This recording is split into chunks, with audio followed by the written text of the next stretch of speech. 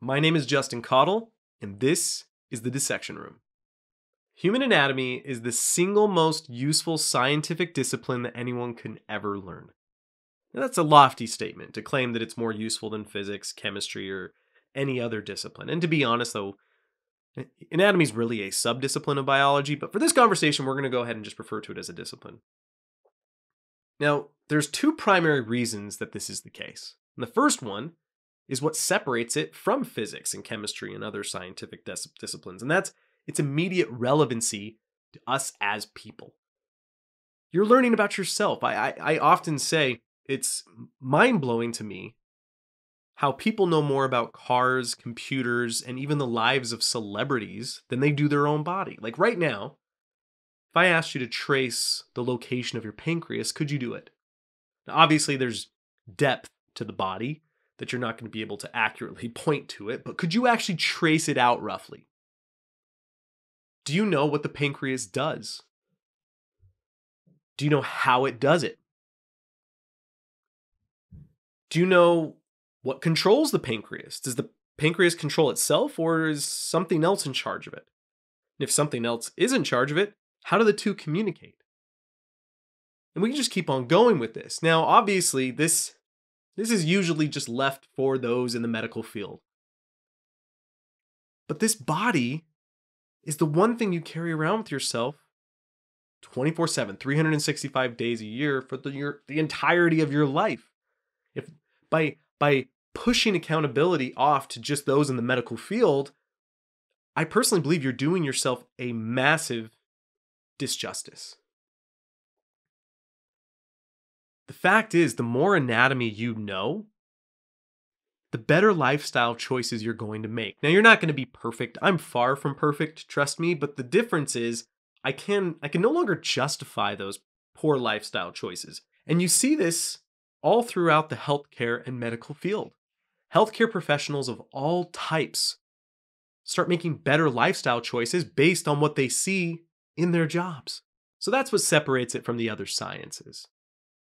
But the second reason it's so useful really comes down to the natural consequences of just learning it.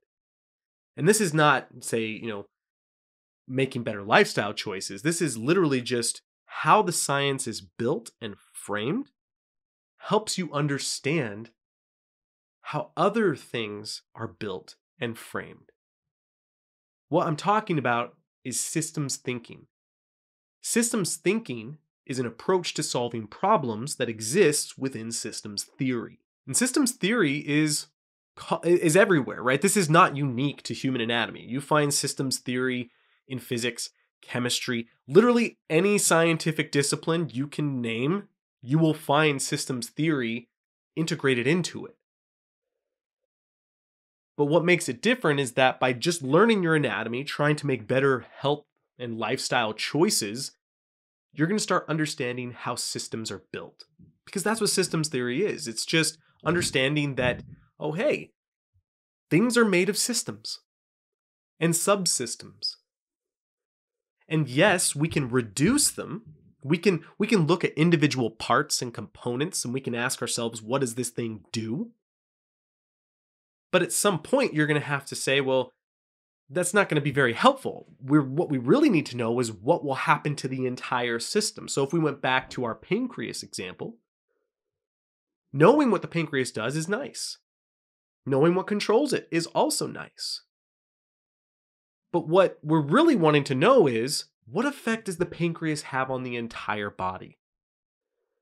What effect would pancreatic cancer have on the entire body? That's what we're really concerned with.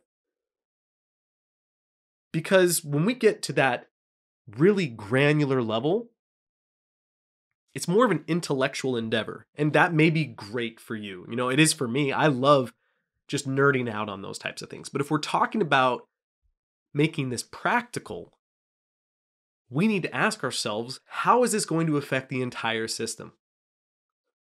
Or how is it at least going to affect that subsystem? And then how would that affect the entire system? All of that belongs underneath systems theory, and systems thinking is how you approach those types of problems. Now, the way that I've been introducing systems theory to my students for the past 10 years is with what's known as the hierarchy of life. The hierarchy of life is a stratification of life. So strata meaning layer. And what you're saying is there are going to be different subsystems that will all accumulate into one global system. So this begins at the molecular level.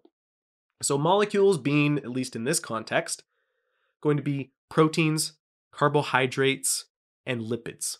Those are the macromolecules. You also have micromolecules, we're talking about vitamins and minerals, but for our purposes right now, let's just focus on those three. If you put those together in a functional way, you get what's called a cell. And a cell in itself is a system. But this cell has a function. It has a job that it's going to do. And we can name a whole lot of cells, right? We can say like neurons, muscle cells.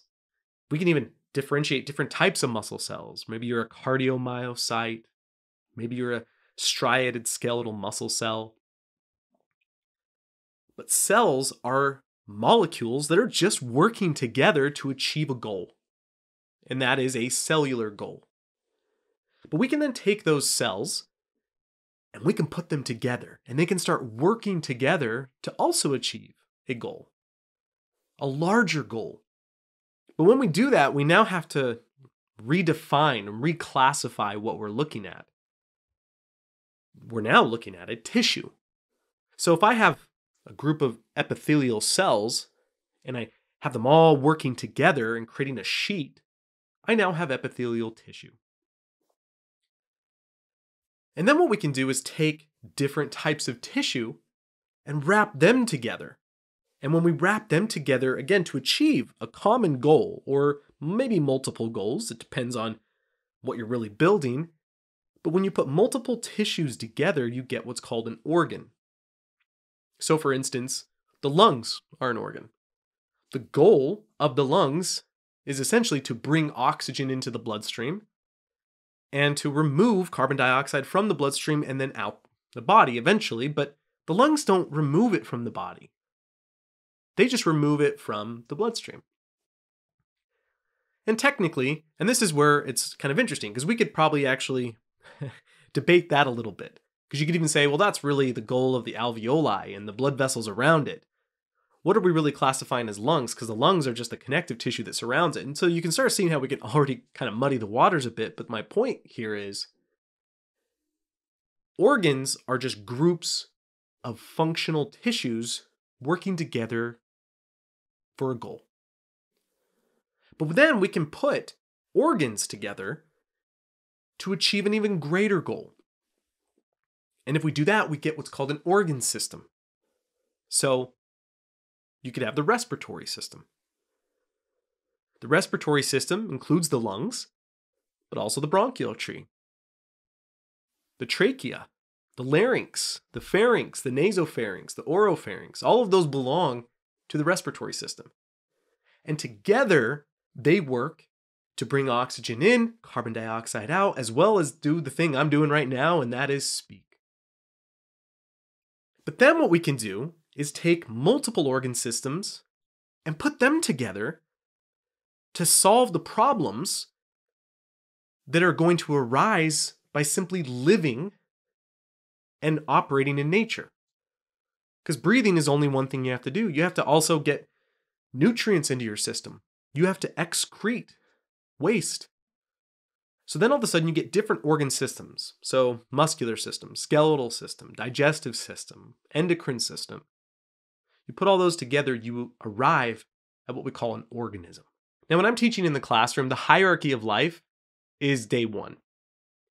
I find it beneficial to the students to explain that in reality, things are a lot bigger and a lot smaller and just overall more complex than I'm about to make it. Because from there, that's when we get into the anatomy of things. And anatomy is inherently reductionist. Anatomy itself is not systems thinking. In fact, it's kind of the opposite of systems thinking, because systems thinking is about looking at things globally, where anatomy is a science of classification. And to classify things, you got to take it out. You're basically looking at its size, its color. You're observing it, you're describing it, you're naming parts of it. That is the opposite of systems thinking. It's purely reductionist. But again, the point I'm making here is that by learning those parts, you're going to have to start assembling them together. Because only basic anatomy is like that.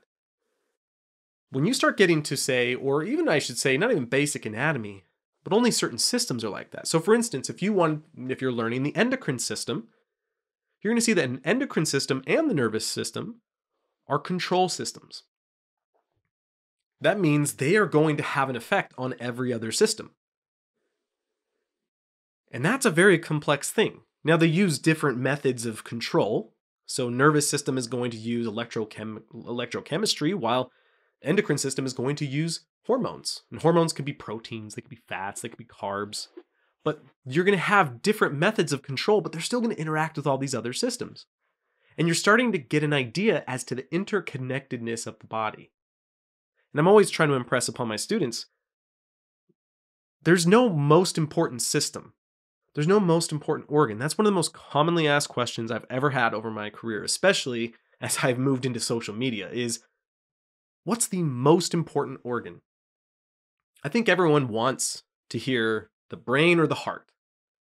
And there's probably a good argument for those being the most important. Because, for instance, I could remove one kidney, and you'd be okay. Maybe not okay, but you're going to survive.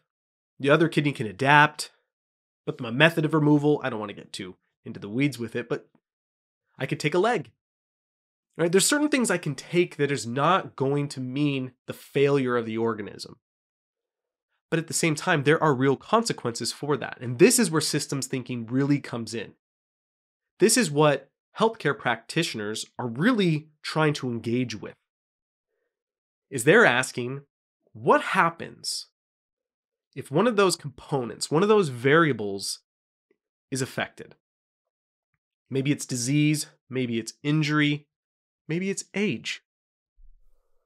When you start looking at the anatomy beyond the components and instead as the subsystems and systems they are and how they are going to interact with one another for the organism, that is where anatomy becomes an extremely powerful science. So let's now move away from the conceptual and start getting practical.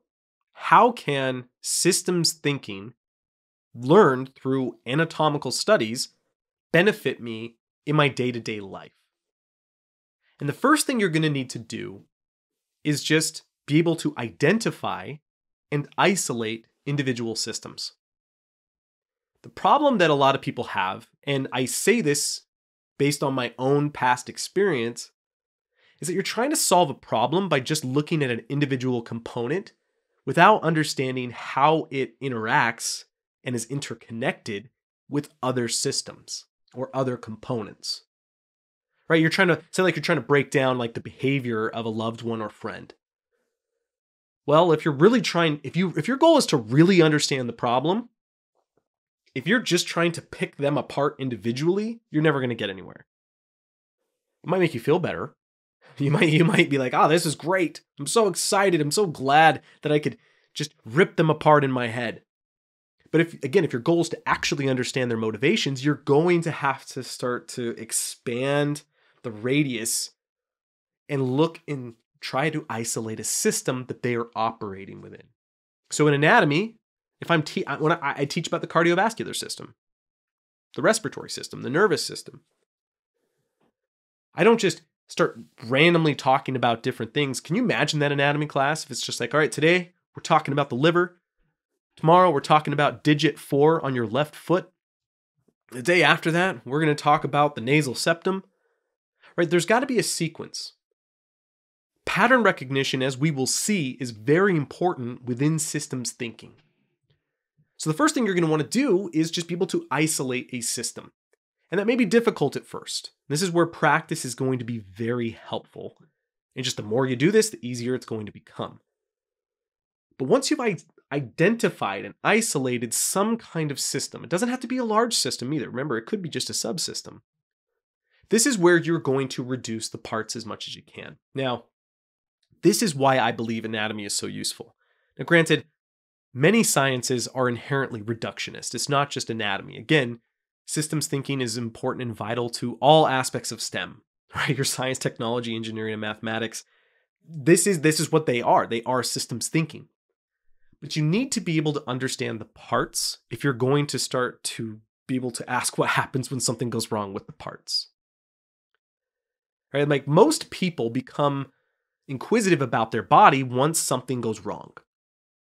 It's when you're diagnosed with type 2 diabetes that you start investigating the pancreas. You may not have ever thought of the pancreas before that moment, but now all of a sudden it's relevant to you and it's important to your health.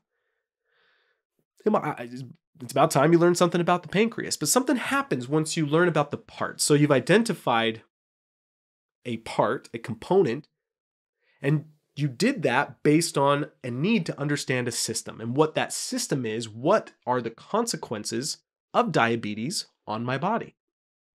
Right? So that's the system. So what you want to do is whatever your problem is, whether it's interpersonal, interwork, right? Doesn't matter what you're trying to solve here. What you're trying to do and what you need to do is isolate and identify the system to begin with. And then you're going to break it apart as best you can into its components. But you have to understand there's always a layer to this, or multiple layers, I should say. Right? So whenever I'm teaching basic anatomy and I'm talking about, say, the cardiovascular system. Well, the cardiovascular system's like, what is the cardiovascular system? Well, it's the heart, it's the blood vessels, and it's lymphatics. Essentially, that's basically your cardiovascular system. But if we want to then break that down, it's like, okay, well, there's different types of blood vessels. Blood can look differently in different aspects. So we can actually break down each of these components. But at first, you want to say, this is the basics. Here's your heart, here's your blood vessels, here's your lymph, right? That's how you're going to approach it at very first. So you don't have to overwhelm yourself, but you do need to understand which components you're dealing with. So once you've identified the system and you've broken it down into its basic components, the next question is to start asking, how are those different components interconnected? Again, maybe a few components, maybe a lot of components. It really just depends on the problem you're attempting to tackle. And once you start looking at these interconnections, that can be represented in multiple ways. But my goal has always been to simplify this as much as possible at first. I want the anatomy 101 level. I want the interconnectedness 101 level. Let's just give it to me straight. Let's figure out what are the basic components and what are those basic interactions and interconnectedness. Because once you kind of simplifying is so important in the initial stages, again, so you don't become overwhelmed. And this could be casual. Say like you're trying to identify an issue you may be having, an interpersonal relationship issue with, say, a friend. They're doing something you don't understand. Well, what you can do is isolate the system, them as a component, and then start asking yourself, well, how are they interconnected to other things? How are these other things influencing them? Because what that'll do is then lead into the next thing. In systems thinking, loops and feedback systems are very important. So feedback systems come in two flavors. You have a negative feedback and a positive feedback system. A negative feedback system, again, this is why I think anatomy is so useful, is I like to always teach people about the hypothalamus and the pituitary gland, just the endocrine system in general. The endocrine system is your hormonal system. Hormones, again, can be proteins, fats, carbohydrates, and basically they're signaling molecules that float around in your bloodstream. And what will happen is they will bind to a site that will cause an action at a cell. It'll cause something to occur. But you have to ask yourself, how does your body know how many hormones to have flowing through your bloodstream at any one point in time? It uses feedback systems. Inside of your brain, you have a structure called the hypothalamus. The hypothalamus has blood vessels running through it. And what will happen is it will analyze the hormonal concentrations in the bloodstream, but it's also receiving a wide variety of information from other aspects of the body. And so, based on a whole complex set of interactions, it may need to elevate one hormone or decrease the concentration of one hormone. And so it will then modulate that. And it does that through feedback systems. So a negative feedback system is where you have a hormone and it's starting to increase and it reaches a point and that tells it to stop. You've reached the point, now stop. The easiest example, the classic example is a thermostat. You set it to 72 degrees Fahrenheit. Well, when it gets to 72 degrees Fahrenheit, that's where you want it to stop. If you didn't, that's not a good thermostat. You have a problem. So that's exactly what a negative feedback system is there to do. Once you reach that point, let's stop. A positive feedback system, on the other hand, ramps it up. In the body, an easy example of this is oxytocin during birth. Oxytocin is a hormone that will actually modulate contractions of the uterus during birth. And what will happen is oxytocin levels will start really low. Contractions will be minutes apart. Sometimes they can even be days apart in those early stages when you're in those pre-labor stages. But as the oxytocin is being secreted, it's going to reach a certain level. And once it reaches that level, it's actually going to ramp up production instead of stopping. And as it does that, now more oxytocin is being secreted and contractions are actually going to get closer together. Once they get to about 5 minutes apart, that's where you really want to get to the hospital. And then eventually, when the baby is actually being birthed, we're talking like we're exiting the birth canal. I mean, there's so much oxytocin flowing through the bloodstream, the uterus is just contracting so much. But you see how that is a positive feedback loop. Feedback loops are essential within systems. There's always going to be influences. Some influences will get someone to stop an activity or something to stop. Other influences will cause that to increase. I'm a parent of a toddler as well as the next stage. I forget right now what the next stage is after a toddler, but a young child. So I have a 5-year-old and I have a 1-year-old. The worst time to try and correct a behavior when there's a tantrum, even in the 5-year-old, especially in the 1-year-old, is during the tantrum, right? You're not going to be able to reason with them. Right? They're in the middle of a positive feedback loop. And I don't want to try and fix any problem because it's just not going to get fixed, and anything I do is going to make it worse. In fact, let's say there's agitation. Say my 5-year-old, something has frustrated them. If I all of a sudden just start saying, hey, why are you being frustrated? Since you're frustrated, I'm going to take away this, or I respond in some kind of less than diplomatic way, that can fuel the fire.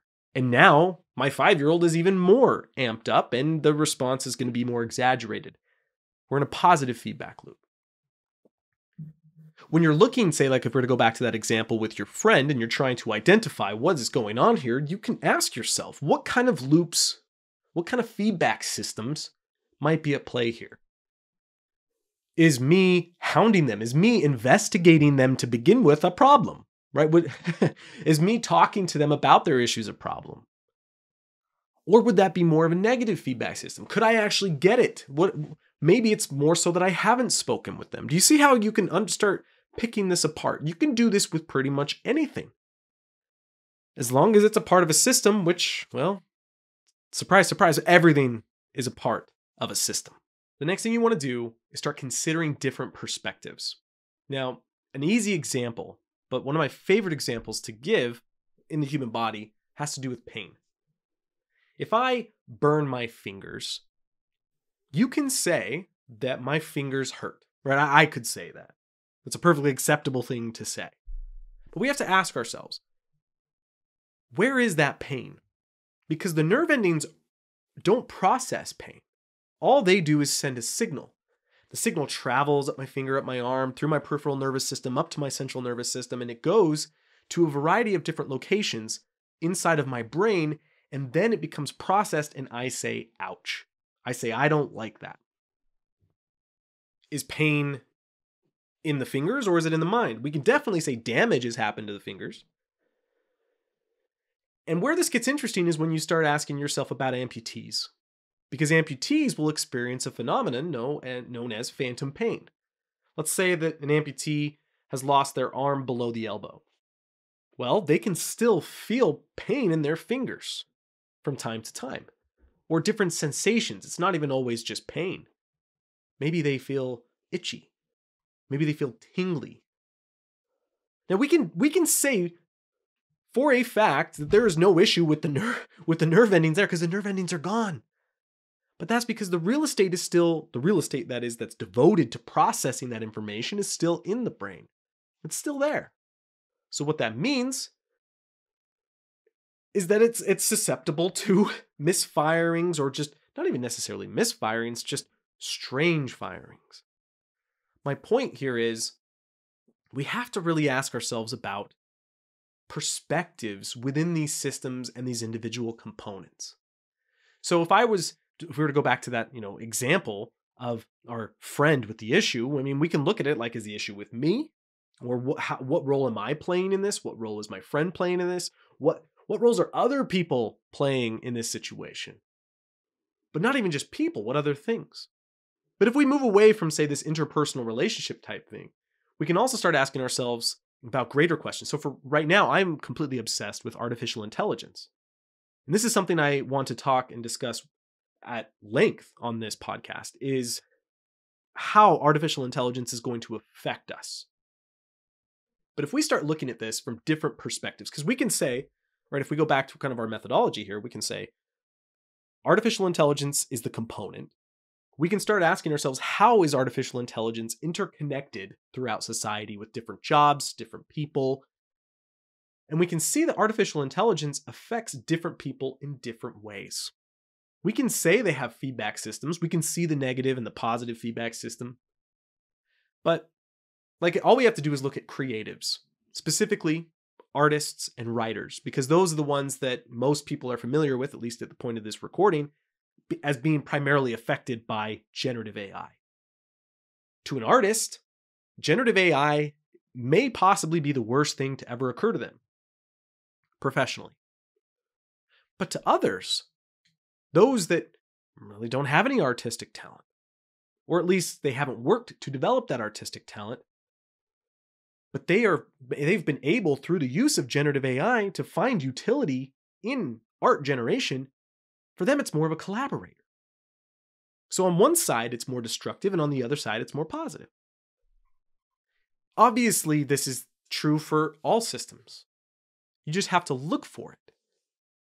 This is why it's just so important that once you've identified those components, you've found the feedback loops, you start asking yourself,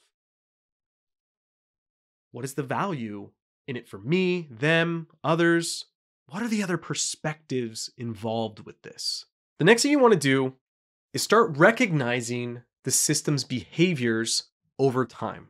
This essentially is just asking yourself, is this issue, this problem I'm attempting to solve, something that can resolve on its own? Is it temporary, or is this going to require intervention?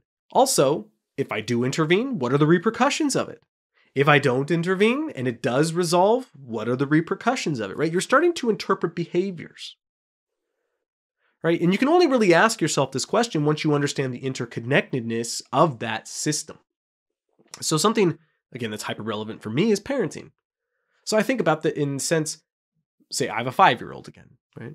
How much do I really need to intervene? Well, I mean, obviously that's going to depend on what is happening. Some things I may need to intervene every single time, but most other things, probably not. I got to ask myself, what are there, again, taking different perspectives into account, what could this problem be solved at school? Could this problem, and should this problem be solved through just play with other children? Will this problem simply be solved through aging. I mean, you have to understand the prefrontal cortex does not come pre-wired in the same degree of complexity as an adult. To expect a 5-year-old to respond in the way of a 25, 30, 40, 50-year-old, that is in itself irrational. You could talk with a 5-year-old on some issues for hours. You could explain it 1,000 different ways. You could use the most beautiful metaphors that have ever existed, and it'll all go over their head. And instead, you wait 1 year, and when they turn 6, the neurons have connected in such a way that all of a sudden they understand it. Now they can cognitively get it. This is about behaviors. What you're doing is you're observing the system. You identify it, everything we've already talked about, but you observe that system and you ask yourself, how is it behaving over time? How much do I need to intervene? Do I need to intervene? And what are the repercussions and consequences of intervening or not? So the next thing you want to do is create diagrams and models. Now, this sounds like too much. And I'm not telling you that you need to literally build a diagram and a model for every single problem. For me, I've always kind of just considered this as writing something down. At the same time, for complex issues, I definitely will make this more formalized. And let me give you an example that's based around anatomy. When I'm teaching the cardiovascular system, specifically the heart, I often have a thought exercise with my students where I have us all pretend as though we are able to reside or ride on an individual red blood cell. And the question I ask them is, where do we go as we travel through the heart? And what I'll do is I'll turn to the whiteboard and I'll create a flow chart, or in anatomy, we would call this a trace. And it starts with 3 boxes. The first box, superior vena cava, then there's inferior vena cava, and then there's the coronary sinus. And for our purposes, you don't need to know any of those structures. But then what will happen is I'll have arrows coming from those 3 boxes and all merging to one box that says right atrium. Then it flows through the tricuspid valve and then into the right ventricle. And then this is going to continue on. I think you understand my point here. Traces are extraordinarily useful inside of anatomy. What they're doing is describing a sequence of events. And if you're trying to isolate a problem, or rather solve a problem that you have isolated, understanding the sequence of events is extraordinarily useful. But here's the thing. It has its limits. And there's a quote that I've been thinking about daily now for the past couple weeks. And that's a quote. So it's a famous quote from the author E.M. Forster. He lived in the early to mid 1900s. And the quote goes like this. The king died, and then the queen died, is a story. The king died, and therefore the queen died of grief, is a plot. And what he's saying there is that a story is really just a sequence of events. It's important. You need to have those sequence of events. But the plot, that's about causality. This happened, therefore that happened. This happened, but then this happened. Those are essential parts of storytelling. And if you really think about it, they're essential to understanding problems, because that's what it really is. At the end of the day, what we're talking about, whether you're writing a novel, a blog, or if you're just trying to solve this issue at work, this is a story. You're in the midst of a story. If you were to try and communicate this very thing to someone else, say you go home, you see your spouse, and you're going to talk with them about all the madness that's happening, you're telling them a story. But no one wants the story that's just the sequence of events. That's boring. Right? No one wants that story. Well, I went into work, I walked through the door, I turned left, saw my desk. Right? No one wants that story. You want the plot. You want the meaty details of things. You want the causality of it. The same goes for solving problems. So that's what you want to do. You want to, and it can be rather, useful to use those diagrams. So it could be that if you have a problem, you could create a flow chart. Maybe it's a simple flow chart. Maybe there's 3 things, but what you're trying to say is, look, I understand the components. I understand how interconnected everything is. I understand the feedback systems. I understand all of that. What I really want to figure out now is what led to this? And where does it go from here? Because at this point, that's when you can start asking yourself, what happens if something switches? What happens if something changes? What if I switch these 2 things around, right? I actually translocate some of these things. And then you can see how that works within your model, within your diagram. Now, look, this can be overdoing it at times. I'm not claiming for every one of your problems to approach it this way. But what I've found that can be helpful with even minor problems is just writing them down sometimes or talking about them out loud. I can't tell you how many times I'll go on a walk and I just have my headphones in and I am just talking to myself, right? To people, the reason I have my headphones is so that I don't look as though I'm just literally talking to myself. I guess there's some self-consciousness there. But what I'm doing is I'm just talking things out loud. I'm trying to work my way through it. And what I'm trying to do is to determine the plot, the causality of things. It's easy to determine the sequence of events, but to find that causality, that is a very unique problem to solve. And flow charts, diagrams, models, just writing it down, talking it out can be extremely useful in solving that problem. The next thing you want to do is reflect on the process. Now, this is such an important stage, and it's something that I have done my entire life, even well before I even knew what systems theory and systems thinking was. It's just something that I think a lot of, or most, if not all, creative people do. But to me, creativity is really an expression of problem solving. I don't see it any real different, or see it differently than just solving a problem. So even someone who may not consider themselves to be creative, if they are solving a problem, I would say that is creative. An artist just expresses that problem differently. But reflecting on a process is different than reflecting on a problem.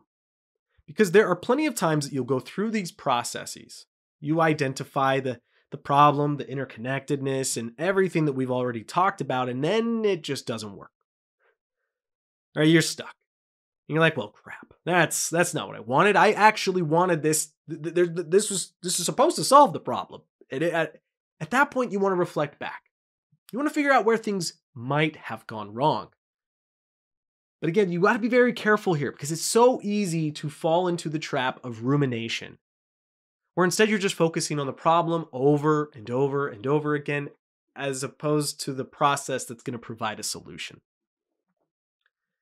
So for me, actually, before I say that, I should say this isn't anatomy based purely anatomy based, but you'll see this oftentimes with healthcare providers, right? A doctor, someone comes in with a set of signs and symptoms. And for those who may not know, if someone comes in with every single sign and symptom for influenza, there is a protocol to treat influenza. The doctor doesn't have to do much thinking. It's just, okay, here's this, do this, and you should be better. The thinking doesn't really come into play until the treatment doesn't work. So then that's when they start reflecting back on everything. It's like, oh, what was the problem here? What did we do? See, they're reflecting on the process itself. They're not just like, is it influenza A? Is it influenza A? Is it influenza? That's not going to help them. They're trapped. They're trapped in their own feedback loop at this point. So that you see this all the time in medicine. But for me personally, this reflection process has been essential to my creative process. In the early days, making content for the Institute of Human Anatomy, we didn't have many viral successes on YouTube. Now, it's important to say here, I have never been the type to produce content with the goal of being viral. I don't think that's actually helpful to the overall channel. Like, it makes you feel good. Trust me, The dopamine surge that comes from watching those numbers just increase is ridiculous. But at the end of the day, you have to ask yourself, are these viewers valuable to me in the long run? Or are they only just solving a temporary problem? For me, I always hope it's going to go viral. But my goal is not virality. My goal is primarily to educate, to solve problems for people, to help. But that's hard to do sometimes. Sometimes you're just sitting there like, what do I do here? And I remember there was this one specific time, again, this is early on, I'm sitting in the lab, and I'm just looking around, looking at the ceiling for about 2 hours. That's not an exaggeration. And if someone was recording it, they would hear me just muttering from time to time, like, I wonder if, maybe. And that's it, for 2 hours. Now, by the way, this is a very common occurrence. This is just the one that sticks out of my mind because I think it's the first time it really happened creatively for me creating social media content. And all of a sudden, I remember I was looking at the skeleton and it hit me. I'm like, a C-section. Do a video on a C-section. That was one of our very first early successes.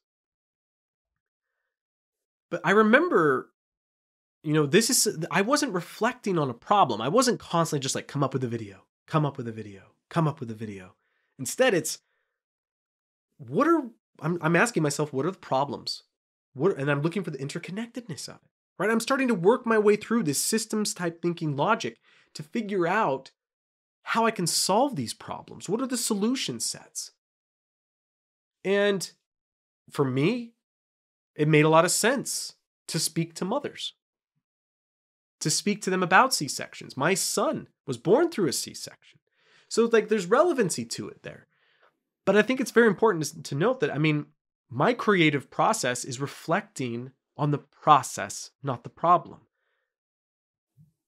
And that's work to me. And you see this with creatives all the time. I'm not unique or special. You see this with all sorts of creatives. I know this for a fact with other writers that it's work. Like how many writers will just talk about I stared out the window today for 2-3 hours. That whole time was work. On paper, it makes no sense. People look at that and they're like, that's not work, friend. You're just staring out the window. But it is work, as long as you're reflecting on the process and not the problem. Remember, you don't want to ruminate. You want to innovate. Now, the last thing I want to talk about really isn't the last step in this process. If we were to say the last step, that's probably the reflection stage. The problem is that finding an exact spot for this last thing is difficult. And that's because it can happen anywhere throughout the entire process, and that is pattern recognition. But pattern recognition is complex. And the problem that we have as humans is that we evolved to be very good at recognizing and identifying patterns. Too good in many ways, because we can find patterns in things that there really is no pattern to be found. And this is how we can get trapped in systems that may seem logical, but it's really garbage in, garbage out, right? If you aren't able to identify the fault, the faulty premise, that faulty pattern, then you can find yourself executing this systems thinking process perfectly. And it still hasn't done anything for you because you have been trapped in a false pattern or something you just really shouldn't be concerning yourself with.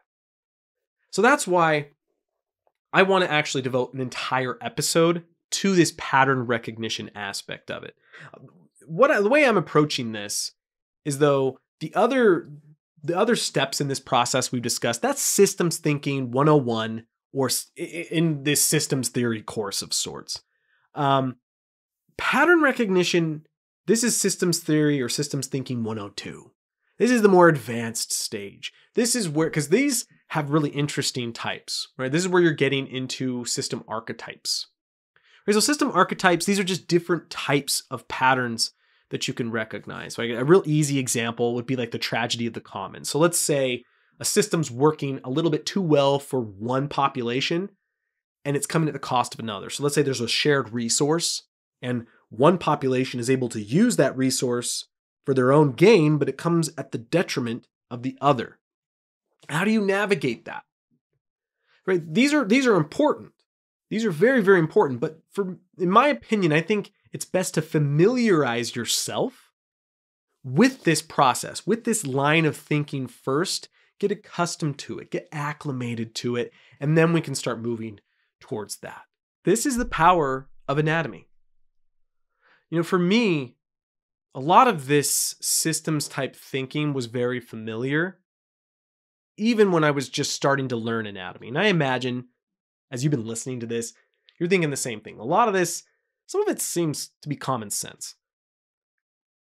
But putting it in this framework is extremely useful.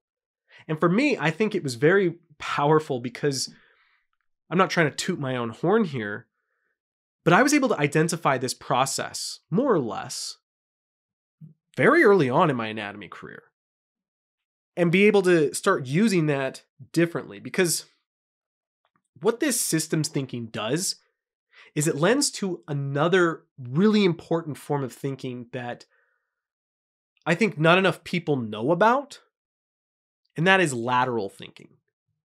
Lateral thinking is something, again, we're going to devote an entire episode and probably multiple episodes to it, because this is one of the most important aspects of creation or creativity, innovation, and that is taking knowledge learned in one domain and applying it to another.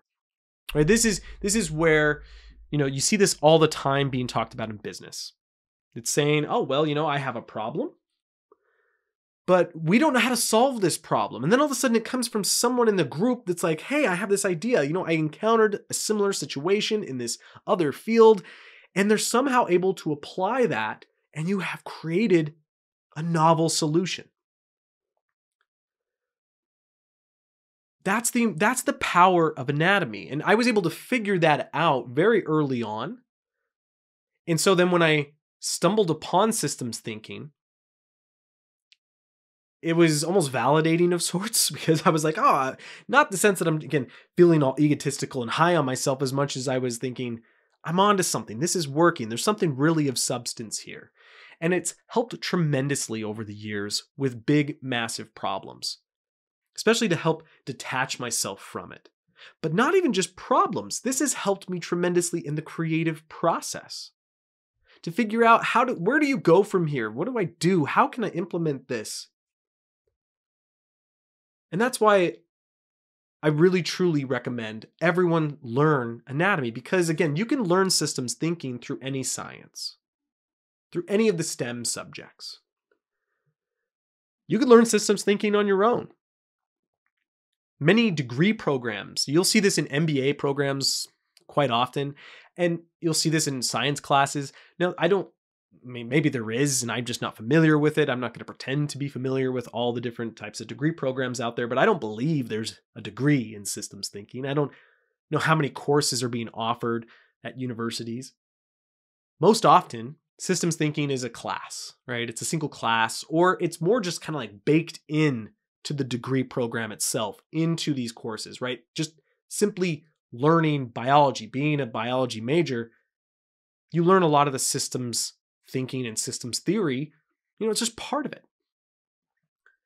So you don't even have to do that. There's books out there, there's resources, which I'll put in the show notes, that you can look to if you just are interested in learning this, the nuts and bolts of it, without devoting yourself to anatomy. But the reason, again, that I believe anatomy is so powerful is because on top of this understanding around systems, you also learn about yourself. And learning about yourself, relevancy is so important, right? We all know this to be true. That if you can get, at least think about it from a marketing perspective, right? Marketing 101 is make it relevant to the consumer. Right? Find their problem point. Where are they struggling? If you're able to make it relevant, well, what is the one thing we all have? We have a human body. So understanding how your body works and how these systems are all interacting, there's so much value there. Because at some point you are going to become unhealthy. Maybe it's through age, maybe it's when you're 95 and it's just, that's how life works. But things will go wrong. And there's power in knowing what's going on, even if you don't really have any power of, or be able to influence it. For me personally, back in 2018, I nearly died. I had a small bowel obstruction. And I couldn't do anything about it. I'm not a surgeon. But I knew what the surgeons did. I knew what the problem meant. I understand deeply how close I came to dying. Does that help me in the recovery process? Not really. But do you know what did help me in the recovery process? Knowing why it's important to move after an abdominal surgery. Why it's important to, rehabilitate myself properly.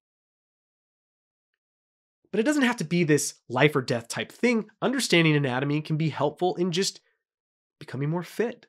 Making better lifestyle choices.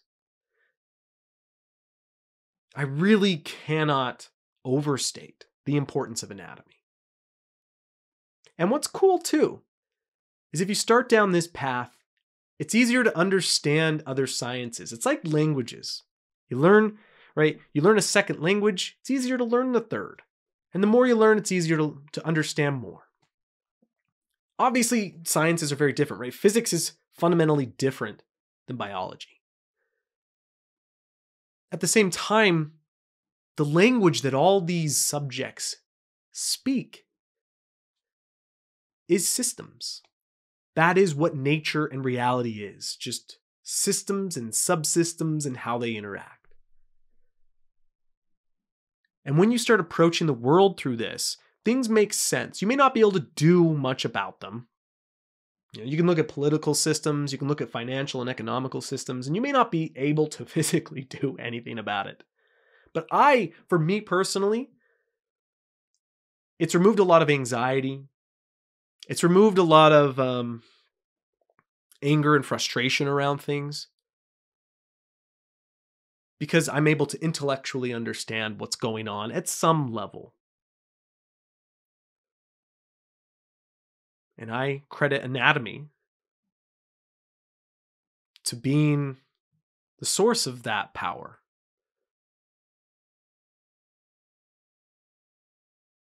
Thanks for hanging out with me. This is a fun episode. I'll see you in the next one.